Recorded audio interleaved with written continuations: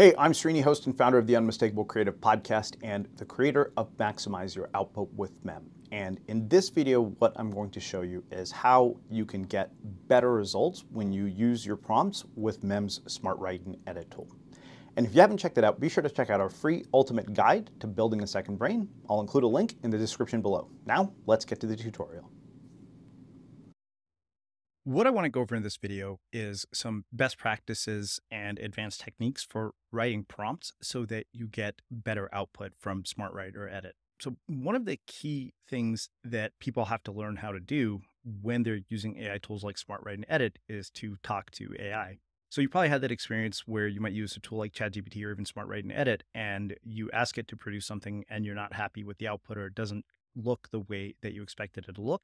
And often that's because of the fact that you're not using clear and concise language that is easy to understand. And the example that I gave a friend when he was working with me on this was that if he was working with a human employee and he gave very unclear instructions and that employee did a terrible job on the task, then whose fault is it? It's not really the employee's fault, but it's his fault because he gave such unclear instructions. And that's the thing you have to really remember with any of these AI tools is that you need to generate very clear prompts. In fact, this is becoming such an important skill that companies are now hiring prompt engineers whose entire job it is to craft effective prompts. And apparently it's a six-figure job. So you can see that this is becoming very important in the world that we live in, particularly if you want to be able to use AI tools effectively.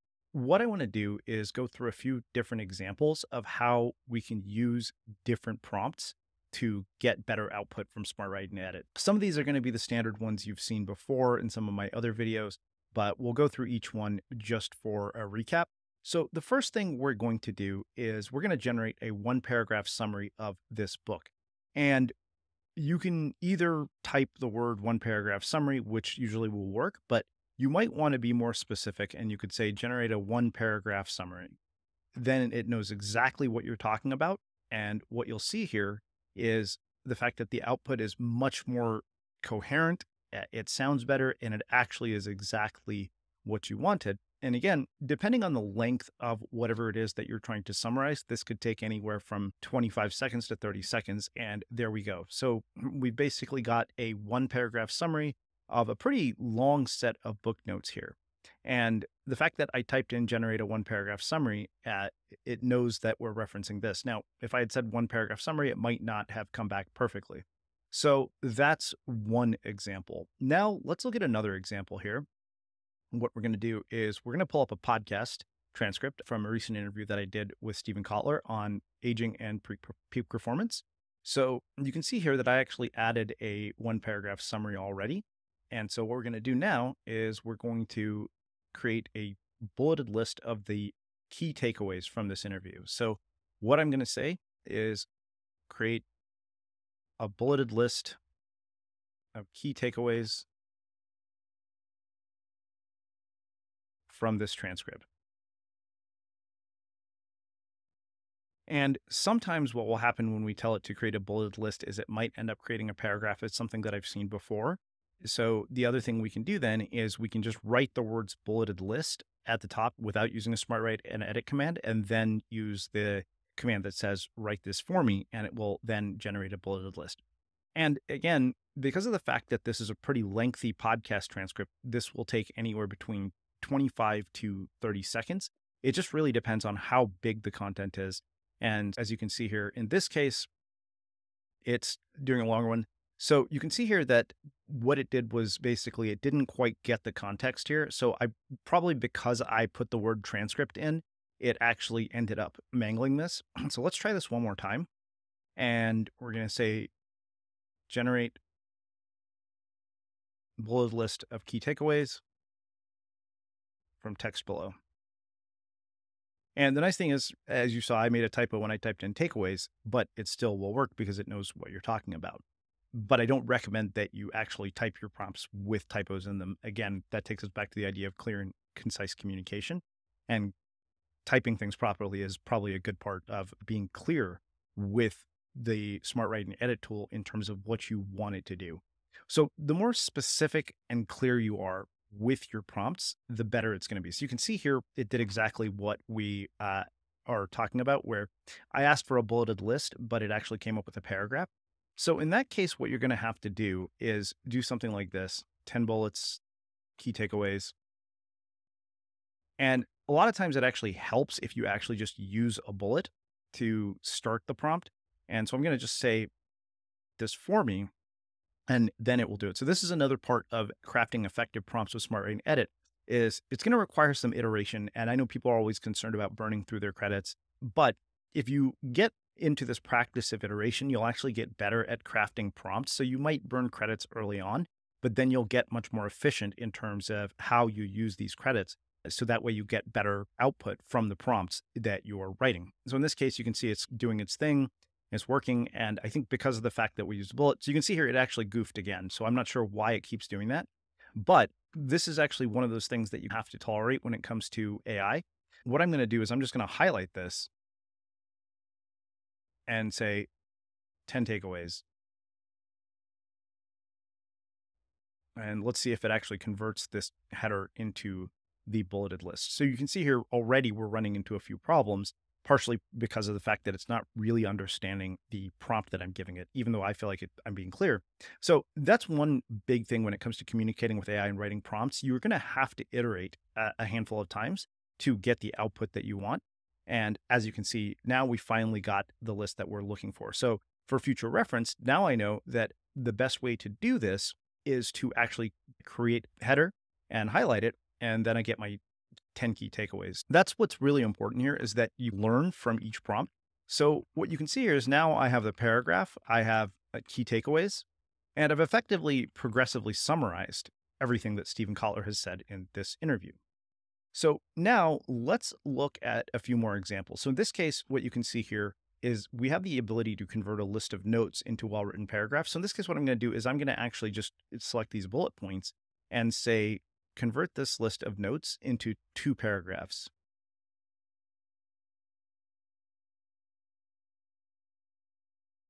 And what it will do then is it will take these bullets that we have and it will generate 2 paragraphs based on whatever is here.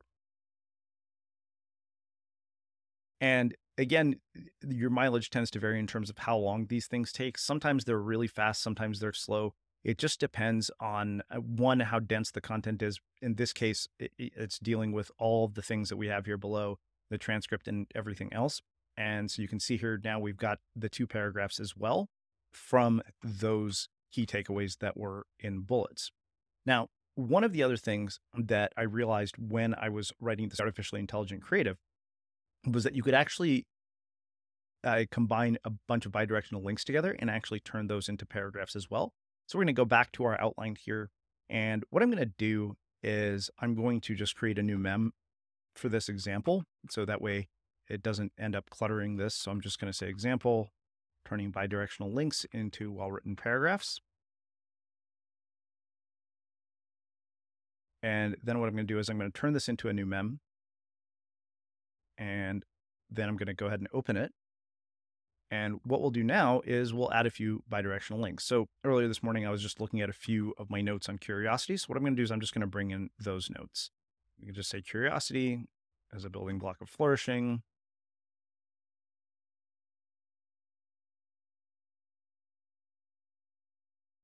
All right, so we've got 3 or 4 different notes on curiosity. And what I'm going to do is say, turn this into 3 paragraphs about curiosity.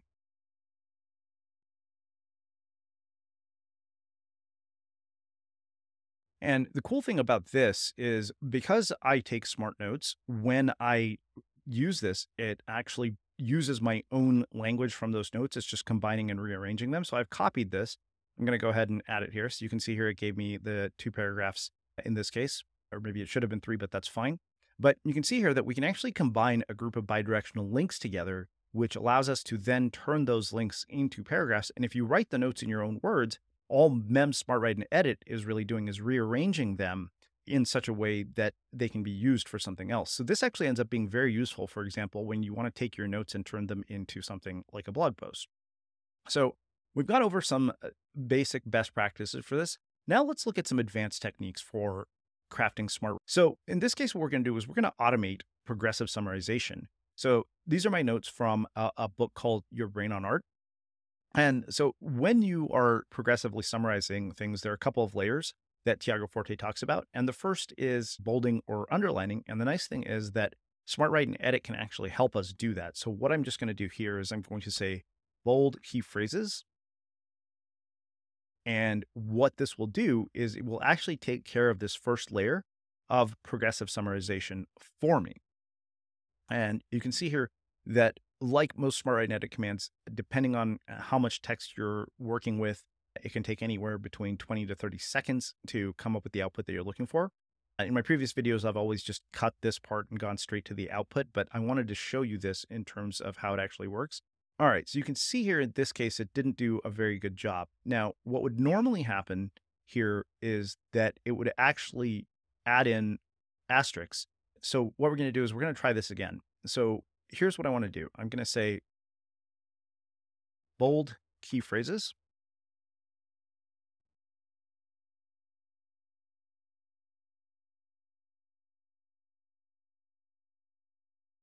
And hopefully this time it'll give us the output that we're actually seeking. So in this video, I wanted to actually show you the mistakes as well, partially because I want you to see that sometimes it's going to require iteration to get the output that you want. So in this case, we're having some trouble with this particular set of notes.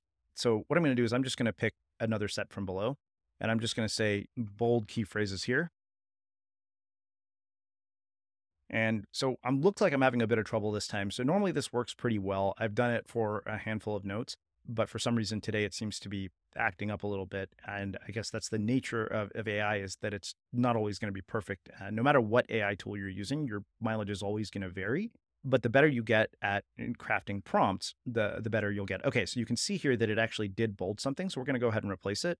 And you can see here that it actually bolded the default mode network. And so that's the basic overview of how we might bold key phrases. Now, that's the first layer of progressive summarization. But let's say that we wanted to also have a set of 10 bullets, key takeaways. So we'll do what we did before in the other note. And we're just going to go ahead and say 10 bullets. I'm going to remove that. And I'm just going to say bulleted list of key takeaways.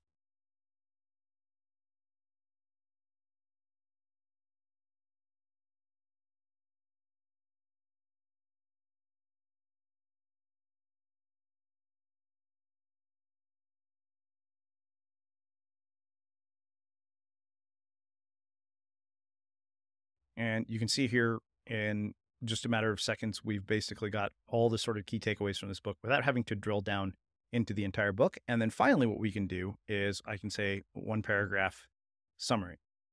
So rather than having to do all of this yourself for your notes, you can actually go through and you can progressively summarize a set of book notes. You could do this with a podcast transcript. And what we've done here, and the reason that this is a more advanced technique for writing prompts, is that we've combined a series of different prompts together. So we did our key takeaways, we've got our summary, we bolded some of the key phrases. The bolding is the one that is going to be hit or miss from time to time, as you noticed here in this video, but it's actually very useful as well. All right, so now we've done progressive summarization. Let's go into one other example, which is to expand and revise a particular note. So this note right here on the trifecta of cognitive processing is one that I wrote based on the book Your Brain on Art. So I'm going to do 2 things here, and we're going to basically use this same note for both of these examples. What I'm going to do is first, I'm going to say, I don't want it to expand my section or the quotes that I use. I only want it to expand this. So I'm going to just go ahead and remove the reference for now. And what I'm going to do is I'm going to say, expand this note and revise it. And that's a fairly simple command, but what it's going to do is it's going to write a longer note than the one that I have here. And we could have said expand this note to 3 paragraphs if we wanted to. And you can see here, it didn't actually split it into paragraphs, but it could have.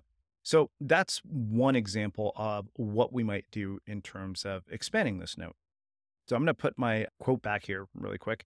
So the other thing I want to do, let's say, for example, I wanted to use this note to come up with potential ideas for blog posts. Then what I could do is I could say something like generate 5 ideas for a blog post based on the content of this note. Then what it will do is it will come back and it will give me 5 different ideas. So you can see here, I have 5 different ideas that could be potential blog posts. And what I can do then is I can just say, I have this, set of 5 blog post ideas. I could turn that into a mem if I wanted to. But this actually ends up being really useful when you're looking at your notes and maybe you come away from a note and you don't really have any new ideas for what you might want to write about. And just by highlighting a note and using Smart Write and Edit, we can actually turn those into new ideas for a blog post that we might want to write. So we're going to go back to our video outline here. And that basically is an overview of some of the best practices for Smart Write and Edit, both sort of advanced and basic ones. But there are a couple of things that I would recommend. The first is to experiment and try different things. Even if you're concerned about burning your credits, the truth is if you are a bit more liberal in terms of using them and conducting experiments early on, then what you're going to do is you're going to start to create your own collection of Smart Write and Edit prompts. And I would recommend that you actually save them in a mem, because every time you do one of these prompts, you're going to learn something about how something works or why it doesn't work. As you saw with the example of my bolding the key phrases, I was running into some issues, and that just made me think that, okay, maybe I need to rework this prompt so that it works better. But if you basically create a collection of your own Smart Write and Edit prompts and save them in a mem, then what's going to happen at that point is you're no longer going to have this issue where you're burning through credits, because you know exactly what prompt will lead to what output. Now, what might happen in that case is, let's say the content of the note changes, then you're going to run into some issues. But again, those are always going to be opportunities to revise and adjust your prompts. This is true for any AI tool. It's not just Smart Write and Edit.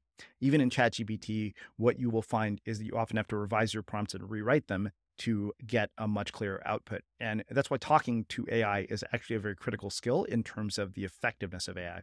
And as always, if you have any questions, feel free to leave them in the comments below.